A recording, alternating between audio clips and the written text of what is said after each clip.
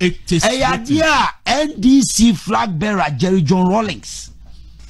What can say John Mahama can never be president again?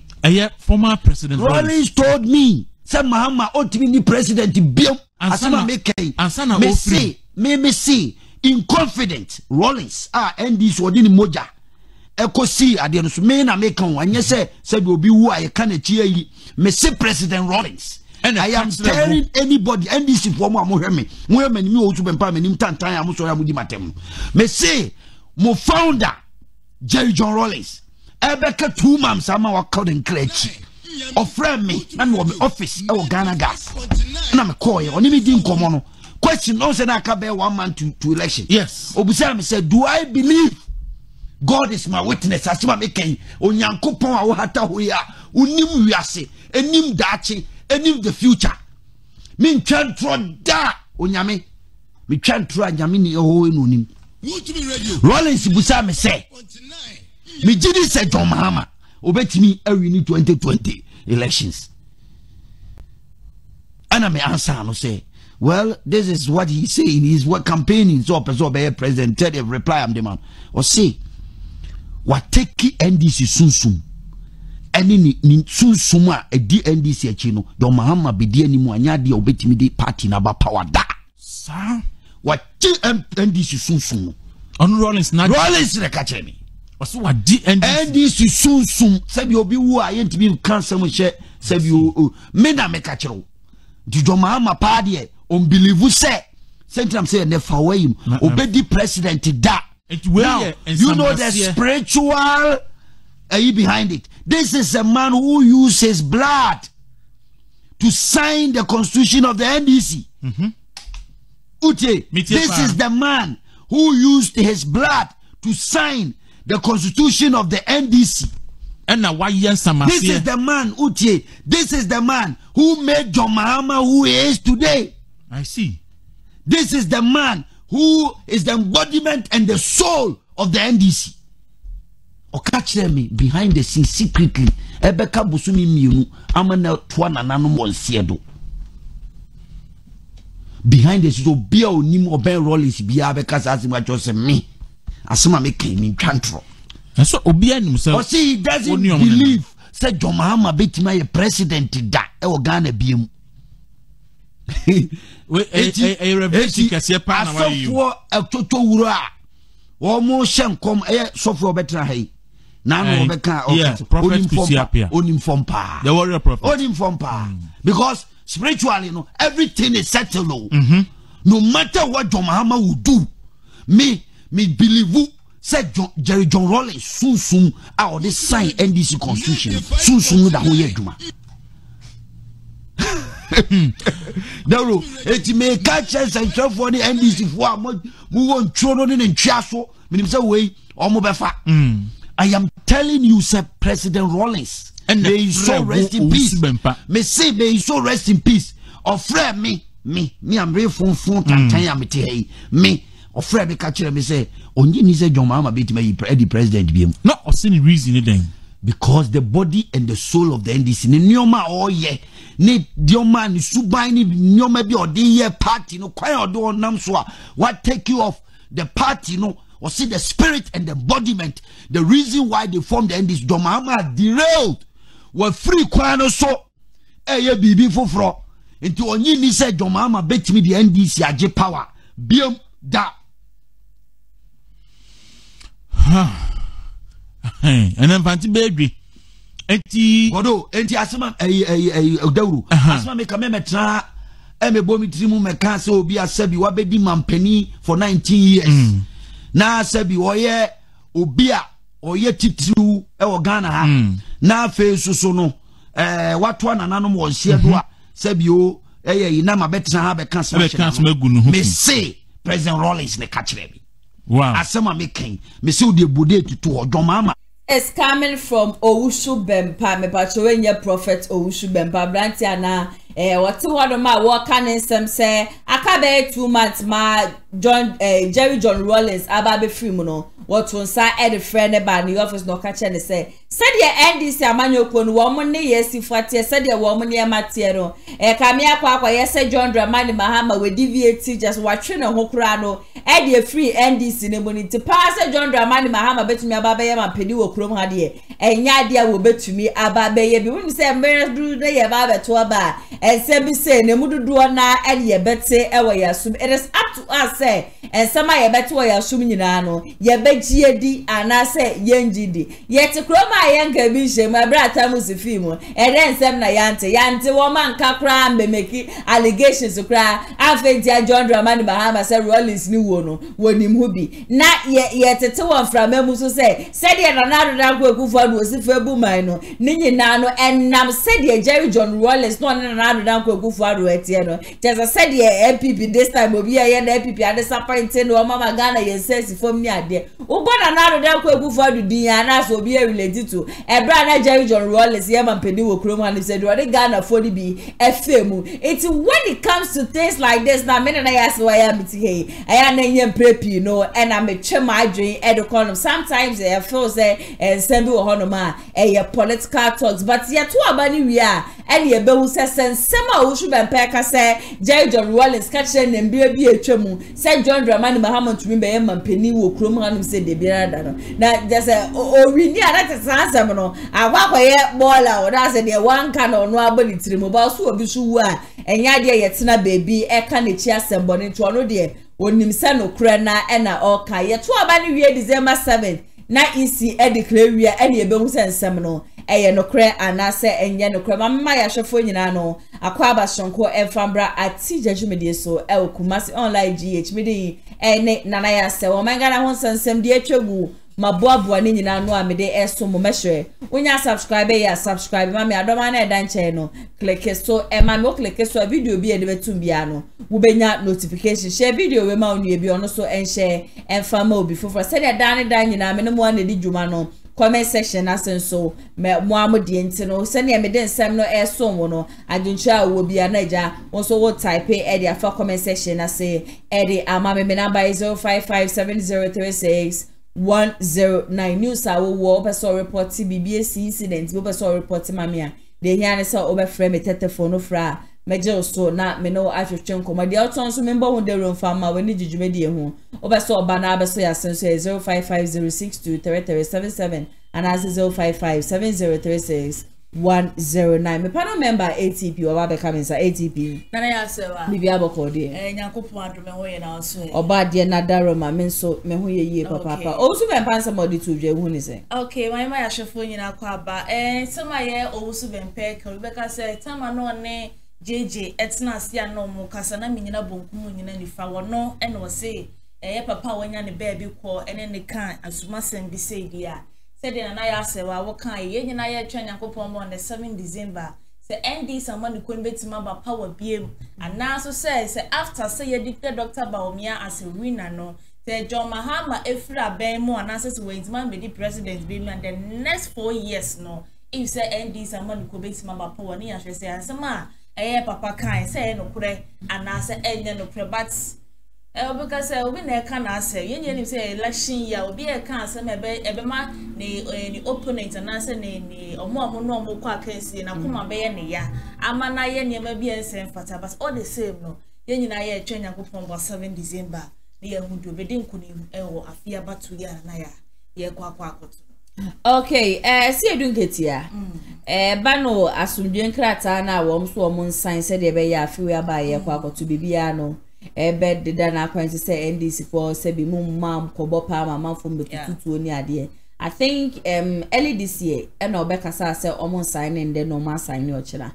Enu adasho wasan so ba abanti aba bekaso no de bebi e wogina no ho no ma enogina enya de o sign o dia tum say woman sign. So over the weekend no yehun say peace council womu share political leaders and na yehun Mahama yehun Naponi mpenifo bi ekeka ho a wo mu di asa na ni nyina no kra no na ye mpaebo ene efutuo a ebekọ se afiwe no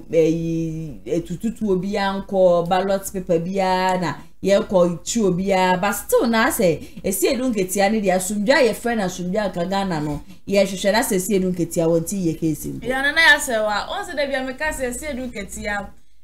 oye papa bia wanyini anase o politics mu wanyina cheye pa so de oti adoti onye kese so na. But to me, they see education here, enye fine. Okay. Because as will be our political industry ni more it be a long time now. Why politics are be seen? Na say BBC abana say wo kase ya sabe. Na say wo penny say no year. It's people man ko na say tag na ya dia mamu na NDC. Sorry NDC. Tag na dem mam na ntwasem na NDC voice say we ya wuchu twintan na do be kwakosi. Okay, so according to ono was say in the year 2016 nipa wuye, in the year 2020 womo sanye nipa wuye na redan kwa Akufo Addo ye mampeni nipa wo mu wuye mpo no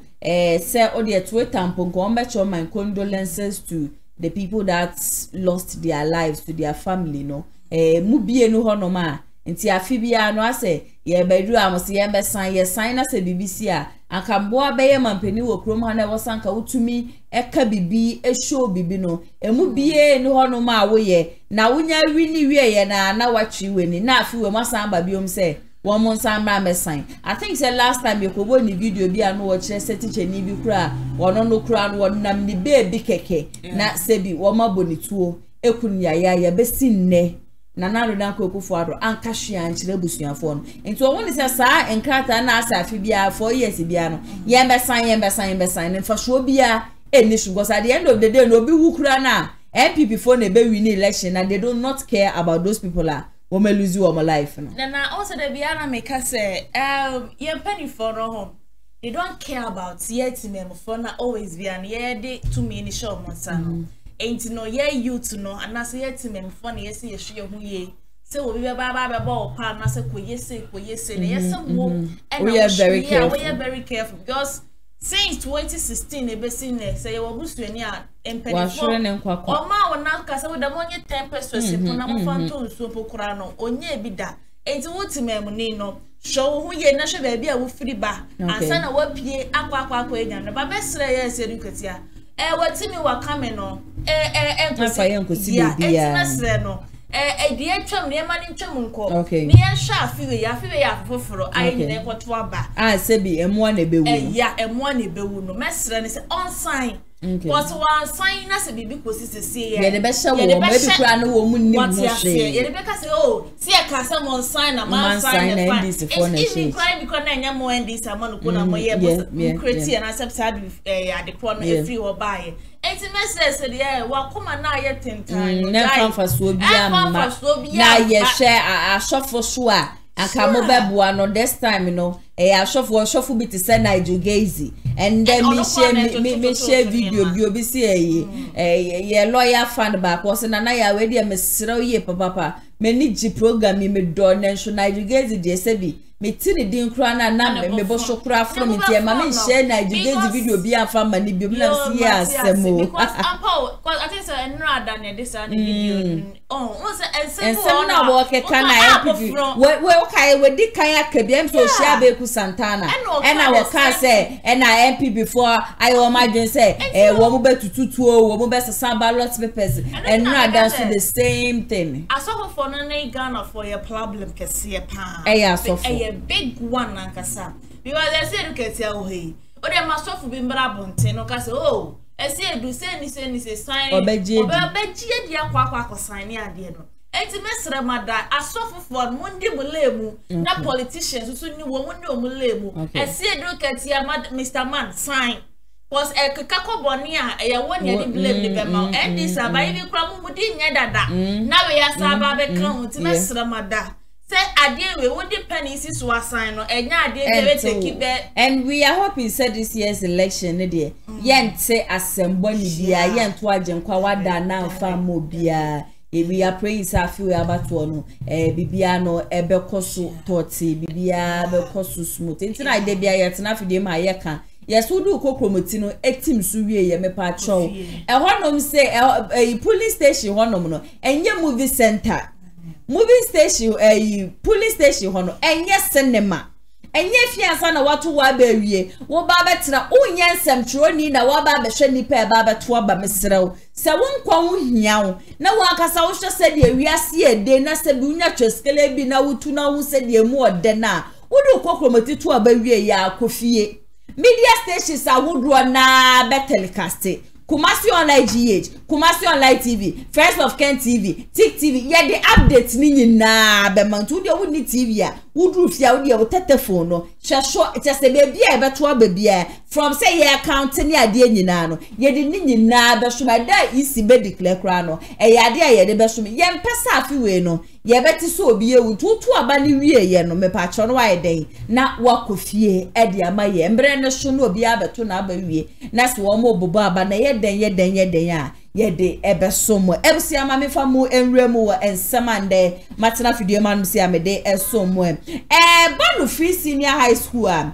for now no I think first years no wo ma shase a wo mo kwenda ko social media no so a enipa bebre na ena eboje na na redanko ekufu ado sado showboy ado gaga ado kalipo we dia papa ye dawasiye papa pesan se senye wanka ye mamienu ye mamiense ye kwakope shuku fees we he ne ye dia kwakotua e dia ma wo mo se wo mo nko shuku mu wo mo nko hia de ebi bebre na na dia danse ne ye ba ye chese 10 pesos kura ne ye ntua ne ade ye ba ye wo ma je chese mo fra ne bi shukura no asha ase a wo mo ko shuku a wo mo nyina ne kwakwaje ntiti ye pa e wo shuku mu na Reverend Isaac Owusu bempamre bi etwem no wo be kan bibi edfa free senior high school no say MPP free senior high school a wo mo di aba no send enkrofo bi react na kame akwakoye say wo mo ankasa wo mu botom sika na ne day no wo mo di ahye free senior high school chairman won to me and the boys are wo mo ye adwuma edema na babonti aba be responde any ensem bi John Dramani Mahama ankasa so kan bre bi etwemu na free senior high school na ntumi nya possible no no kwa no wo sika bi a won fa be free senior high school na enne day ne de wo magana fo nyina ate ase free senior high school no kra de eyo no sha ase na no said yo sha and the ne day student for and na wo ye edema wo mo na said ye MPP aba no ma say Ghana education system no enipa ko squad se for a month che wo betra fie be 3 months 4 months and sana wetumi asanso akosku just respond ne de busia wo ma probi e de egu honum ye papa wo mo chese wo John Dramani Mahama ebre a wo be ye mampani nursing allowance kekempo no wo betue mo hwe na wo sole a ye hwe mo fra chese mo from millions upon millions a wo mo nyina no wo wetumi a value from nanado danko egu fado ni free senior high school ya wo de baye ye ntie wo nsem no emra sisia no and NDC for nam senior high school sinimoni ayi kakasen crofo say enya MPP fu sika na basic said you also fu su look my enkan na na ba ode won wan boto Ghana yedwuma my enkan no kribi nchire Ghana for John Mahama no wa ba mu no man sika che otwa allowance mu nursing training allowance otwa mu teacher training allowance otwa mu wa nya sika anto gas anto fuel anfa so light Ghana for the sumo but one free education Nana Akufo Addo wa restore allowance it me delay be about 4 months na mai but eventually I say eventually for vanishing it's allowance delayed it's a better than allowance denied Nana Akufo Addo allowance it me delay but make us say free education so aba can you so it's now beside say it's not Diana John Mahama tia be mu no this can here because won't mean to allowance watchum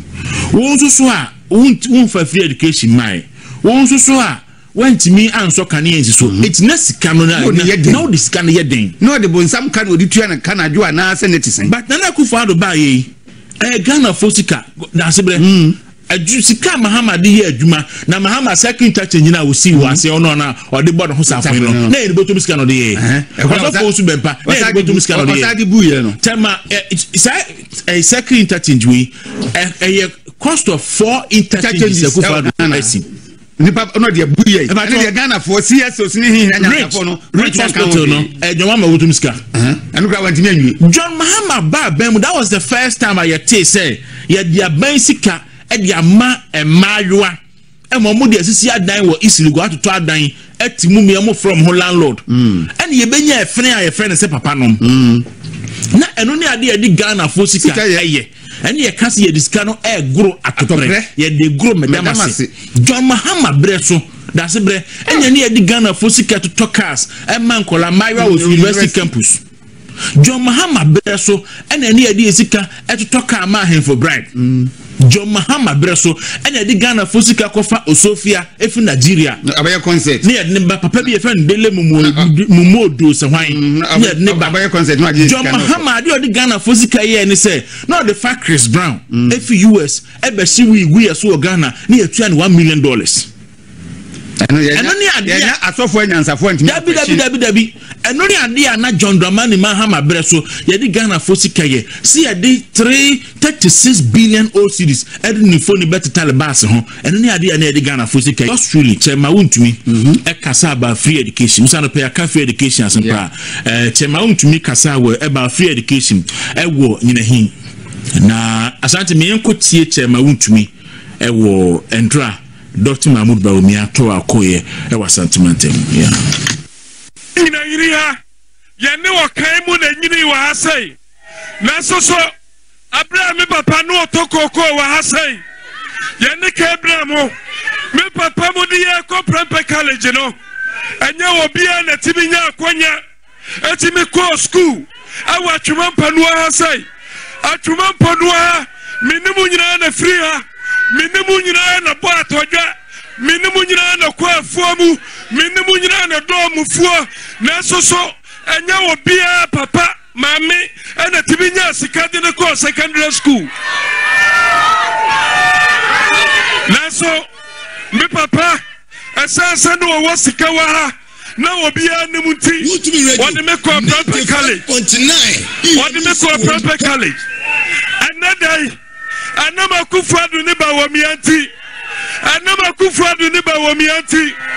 mesa na sawasikani adi ni baba ko secondary school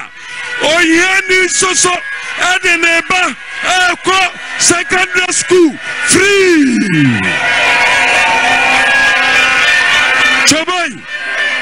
chabai na misabubutie 2016 ni 2020 abano anya obia na to abano bimdima yeyo esanse 2016 moto abano di ma kufadi ni ba womianti ana free education ba ya ebia na wo ha na wo ya NDC ni ebia na wo ha na wo ya Jehovah Witness ni ebia na wo ha na wo to abada aye wo bi na to aba ana ma ba womia adi free education ni ba ya say ya pe free education no to aso dia ani obi ano ko na kokoya campaign fama ba womia say on the 7th December no jenyina ni abatu ya ba ni adi ama ba womia oda no masai ba womia oda no masai ba womia oda no masai. Okay, that's Chema Wuntumi. Na Chema Wuntumi aka sembi a ese ye tisu ye timu bi mu ye tie 40. O say, wo ya ba mu a na wanya kwan akofri education a kai say e yo bi abato ho fa so no. Obi na to aba 2016 ena ama akọ school free. Enti won so wanya kwan ye ne abedi 18. Se wo koto aba boni ema wo nua bi a wo ba. Wo faasi bi a oba oba bi a woba enya free education ni bia nsunsanso ho Proverbs chapter 17 verse 13 yo homa enti kai se obi abato ho faaso na wo adi no enti se wo so ebedu se wo so koto aba obi be den obi benya ho faaso wo koto aba boni a ehwa sunsun oden e John Mahama breso na ye di Ghana fo sika ene ye de goro atupre e wo man Ghana free enu ti na wantimi anye free education e bi za na ska no ba na kufa do bere so enkola e ko sukun kola close to 6 million unim 6 million but Accra Sports Stadium 540,000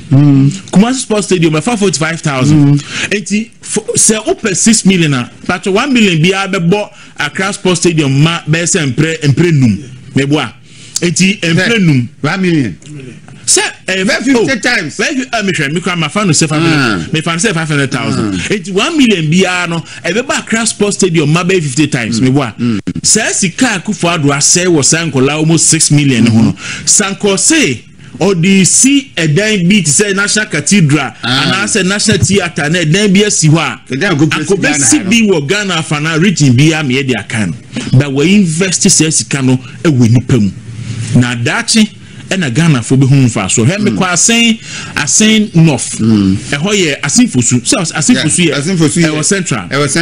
okay na me koto Arabia na auton category na odi container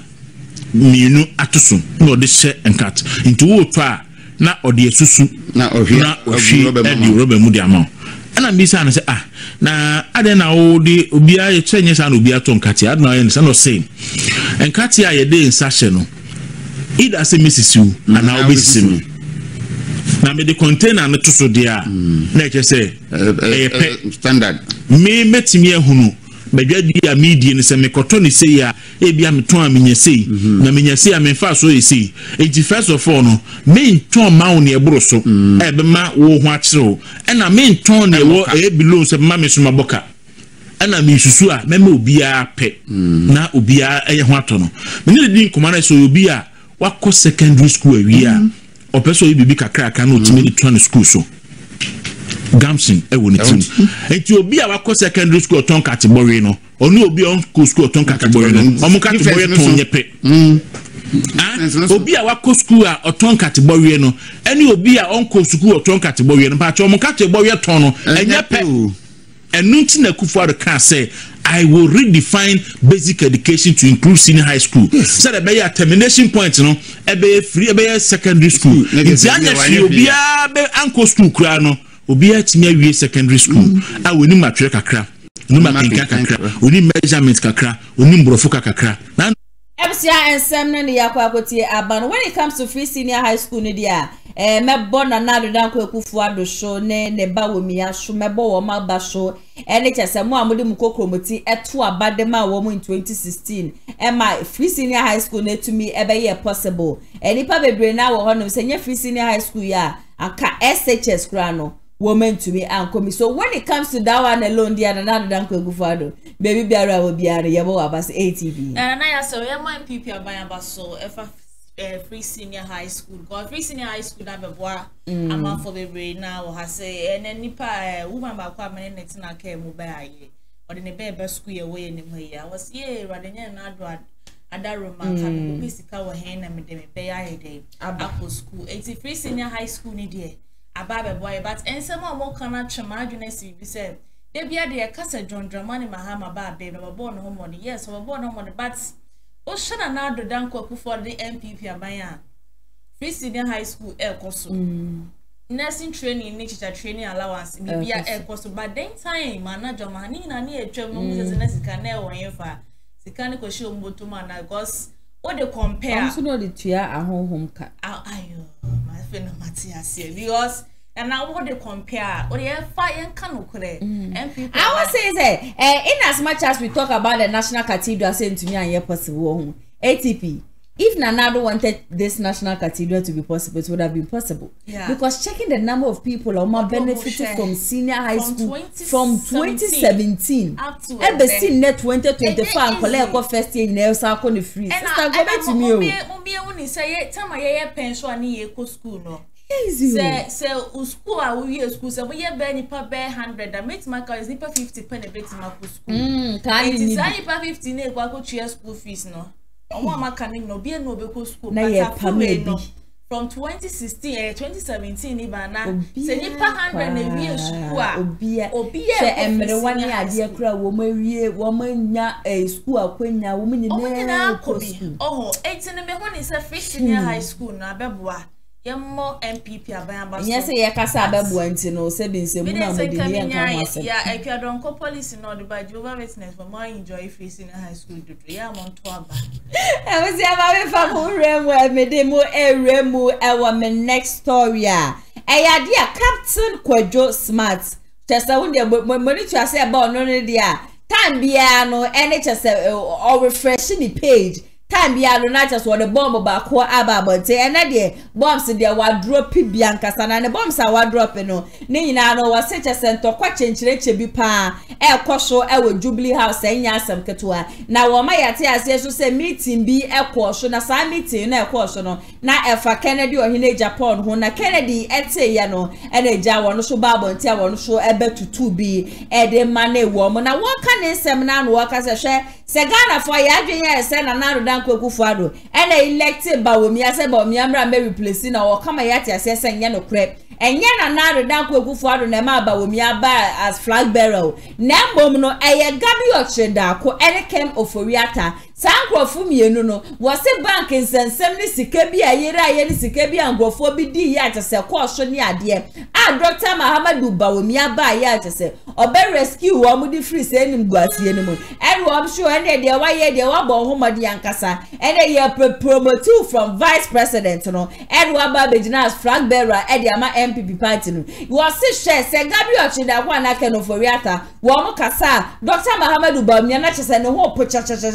banks ahudra se collapse wo Ghana nyina so wo so wo kan yate ase se eye Dr. Mahama Bawumia ene collapse sa bank we nyina no yanko na yente ne nsem no so emra sesia e dey reshuffle Akufado, I am sitting here today and I am saying this on authority. I don't care wherever anybody will invite me, I will come and prove to you say nya na do danko Akufado the selected Bawumia, it was Kenoforiata and Gabi Ocheredako. That time na Kenoforiata ne bank no pay bam aye ni yem na betim. Now listen to this history and story well. So ko jina baby aka waka ni yie ko 7:30 pepepe mewie. One Nina kwa ye kosi ye no Bawumia was able to help Kenoforiata secure whatever documentation or whatever.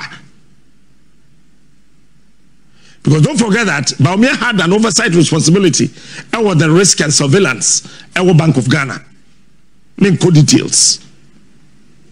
Because Sikabi Ira wo see one time be koso wo eno enye ne be 15th November ho kono. I'll bring you documents and evidence. Nimbie manu nka sema minimum da. And I'm in cancer about me Rieska, Mrs. Kayra ho. Sikabet Mayra with ye, our bedroom, not that way, Jumam. But I know the nonsense I am talking about. It's a do set that not do here or beer. Oben running mate, no. He was scouting. And then Kenoforiata and Gabi Ocheredako said that, oh, we know this gentleman at the Bank of Ghana. But that's one that is the son of Alaji Bawumia, a very prominent NDC person. Nana Tribrik, Abranti and Waping, Obebuau. Yabutre, Nafano. It's a man, son of Bawumia, 2008, the Mamika, a medium, Ibanu Man Sumanu, ye the NDC Sikasa, and Afenusa. Guys, I no. Come high and Sabo. Mimi Banu Mansumanu.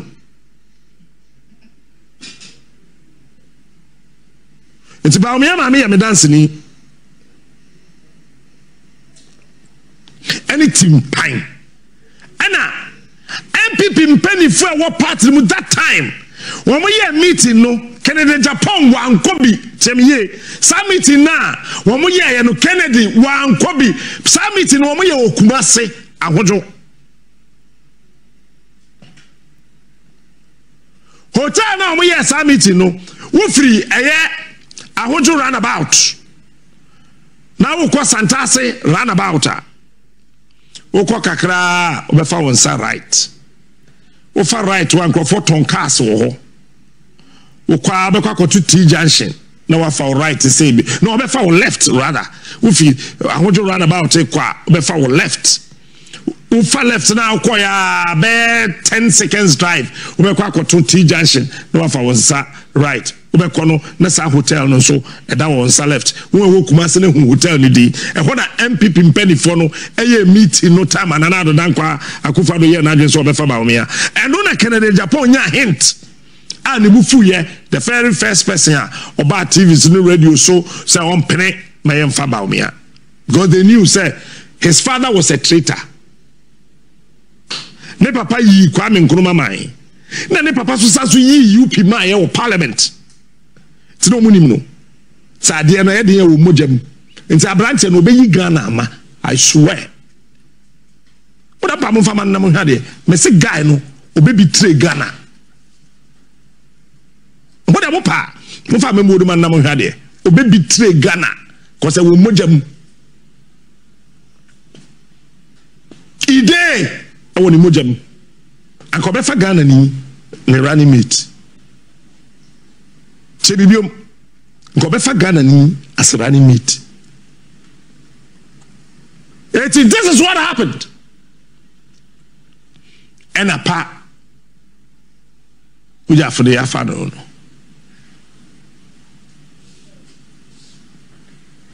Eti banks na ye gun krom hano. I am telling you today about me and gun. Because that they could do in and say, can you forget about what it's about me and didn't say good chi. Baumia hai aje Gabi bo hai nanapo sorry Baumia didn't say good chi. Why? These are the two people who spearheaded, manipulated, re-engineered, re-facilitated, re-orchestrated to push him to become the running mate of the cousin and uncle. So, who becomes the hatchman, the hatchet man? Baumia cabinet. Abrante bi per se, onone bank. Etimi jina brane. Eti bibia beko cabinet efa finance ho any banking ho bia no omu piamba Baumia na Baumia defending. That is why Baumia single-handedly defended the collapse of 17 innocent banks. They published the report. Unfortunately, on our part, some of us, we took the report and reviewed the report as it was that time that was being prepared. But when I left multimedia, I said, no, let me go deeper into this matter. Something doesn't add up. Because obi tisa kwabanado for ono odi ne sika mba ban besia na ban de twa contract sika nti aban de ne ka na wo ye de na wo de me ka na ukum me ba ukum me bank Parkwesi ndom GN Bank aban kwaji several billions ewo Parkwesi ndom odi twa contract sika said be o metumi aye kwan ma aban te den na but what I be a document to know kwanyo go back to this. Then I realized that something was actually fishy. Some things were actually not adding up. All because somebody wanted his bank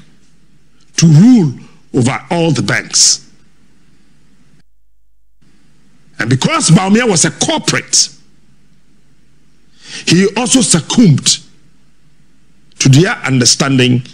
and the music they were playing. Fast forward. And we did any good banks in me ya do Friday patwa ya mon kai me Friday no mo refi make sure the entia nanado apa ministers ni na free na chi maya na manye afena kwaku ehu se padis ni ya akromfo but I too late Jubilee House in Tokwan de meka ho asem achina adent na afenya ma kisi chief of staff nsa ho on that bus Afeyoma kissed. We kusa. Pese me busa sa nye bia the chief of staff office no ya loko ana. Ya tum. Ana ye ntum. Sir ya okay, ya tum ana. I am only asking a very harmless, peaceful question. Okay.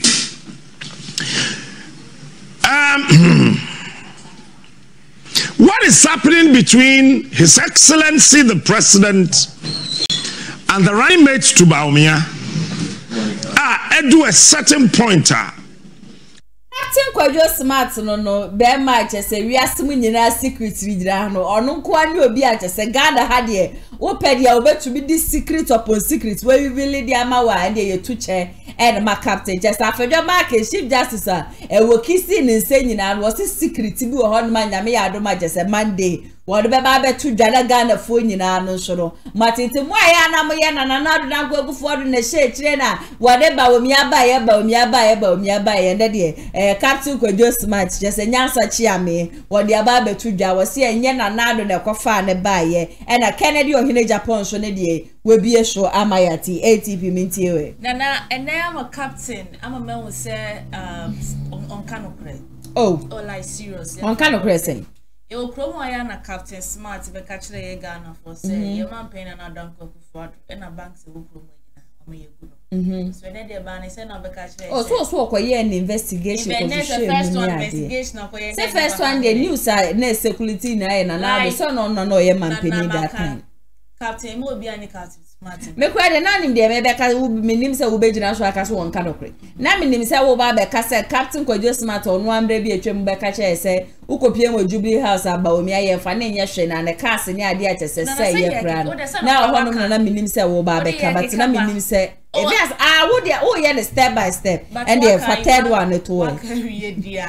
oh na like serious Ghana for mom for Captain Smart serious. Because and summer Captain Smart na hono wa wakenyi na me a Ghana ni mapa. And ya some ya be kana some me de me kokromoti ko to aba of Dr. Baumia bese sama adwene. I minim de ya Captain Smart who simiti. One summer wakenyi na me see and me tina ka ye say entro. So as the petition ko odi train of fabra ya ready fabra. Osemo to abama Baumia be Ghana for amount. Said ne papa ye mre bi etwe. Na ya say wa Baumia be da Ghana for like Captain Smart akasem le kwenya me mo ye journalist for ne binu bi. Mo so mo ye me hu de ya misiminka. Mo ye enemy kase pa de Ghana for. All I see your Captain Smart I too much dodo. And now say and na de chan say Ota NDC abaya yate ota NDC yenim do be mre bi atwema ojo Mahama e be wi echi no be pa acha na fan kosin wo de ma NDC amani ko ni mra no mo be bi obaka se ye PP for mo fan the same thing no be ko so Kumasi e se ma we can this allegation man we fa kwem ni kwenya me ni Captain Smart konesa bread na we pa de we de menya show class obi ata we kasa asem e wo kai cry no kure because you need the next more kai ni sema wo kan ni na ase afenyo mark is a go kisi chief justice inside na obi kisu obi inside aya bone news